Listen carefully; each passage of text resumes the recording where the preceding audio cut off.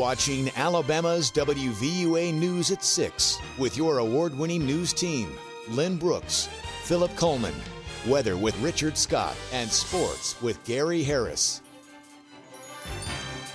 Tonight on WVUA News at 6. Gulf Coast governors are upset with the U.S. Air Force. Find out why the Air Force may be moving planes vital to hurricane recovery away from the coast. Also, the Tuscaloosa County Sheriff's Office hopes a new system will help keep residents better informed. But first, the race for a seat on the Tuscaloosa County Commission is heating up.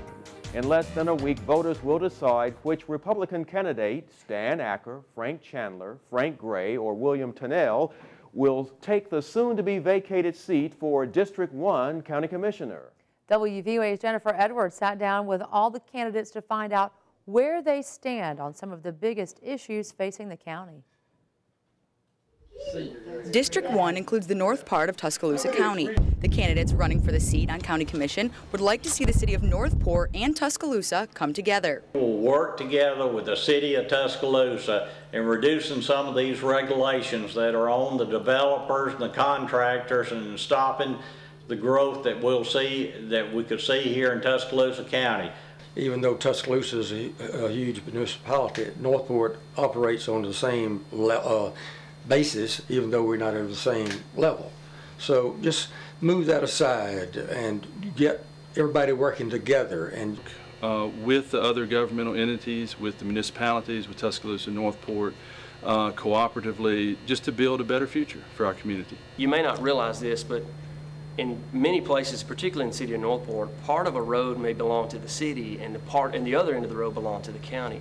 And when there's not collaboration on those construction projects, resurfacing projects, or drainage improvements, you can run into a bit of a snag. A main focus for some District 1 candidates is relieving traffic on main roads. I would like to see the bypass completed all the way from Alberta, all the way around out to the airport. I would like to see some way that we could divert all of the trucks that are currently going over the bridge more in line to keeping with the toll road. New Watermelon Road, which goes across the Tuscaloosa Dam up there, it is way overused, and it needs to be something done about that. To others, a focus is the county-wide 911 system. I think the County Commission can take the lead on that to ensure that the first responders are out there where needed, when needed, immediately. I would like to see an increased presence of deputies in the northern and eastern parts of my district. Polls open Tuesday morning at 7. Reporting in Tuscaloosa, Jennifer Edwards, WVUA News. The Republican presidential hopefuls are making their way here to Alabama. Newt Gingrich kicked it off yesterday in Pell City, and today former Senator Rick Santorum is campaigning all across the state. He held a rally at the U.S. Space and Rocket Center in Huntsville this morning. Santorum made a stop in Pelham this afternoon and is ending his visit to the state in Mobile. Santorum says a win for him in the state could narrow the race down to 2 frontrunners. And Mitt Romney plans to visit the state tomorrow. He'll hold a town hall meeting in Jackson, Mississippi, then travel to Alabama for an event at Thompson Tractor in Birmingham. The event is scheduled for 2:30 tomorrow afternoon. Earlier this week, Romney picked up the endorsement of former Governor Bob Riley. And Alabama's primary is just a few days away. It's set for Tuesday, March 13th. Monday, March 12th is the deadline to turn in absentee ballots. And it's also important to note the week of the primary is spring break for the University of Alabama, as well as Tuscaloosa County and city schools. And if one is needed, a primary runoff would take place Tuesday, April 24th. On your education watch, searching for a new leader of the Tuscaloosa County Schools. You have the chance to speak out about what you'd like to see in the next superintendent of the county school system. School officials are hosting public meetings for the community. The first meeting is set for tonight. It's at Tuscaloosa County High School's gymnasium. That one starts at 7. The next meeting is set for Tuesday, March 20th at Hillcrest High School's auditorium. That one is also 7 p.m. The governors of the 5 Gulf Coast states, including Alabama, are fighting a U.S. Air Force proposal to move 8 planes from Texas that are used for post-hurricane evacuations. The governors sent a letter to the Obama administration this week in response to proposed Air Force budget cuts.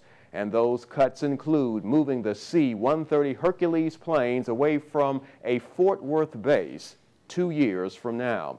Now, the letter says that moving the aircraft means that it would take days instead of just hours to mobilize them during a disaster.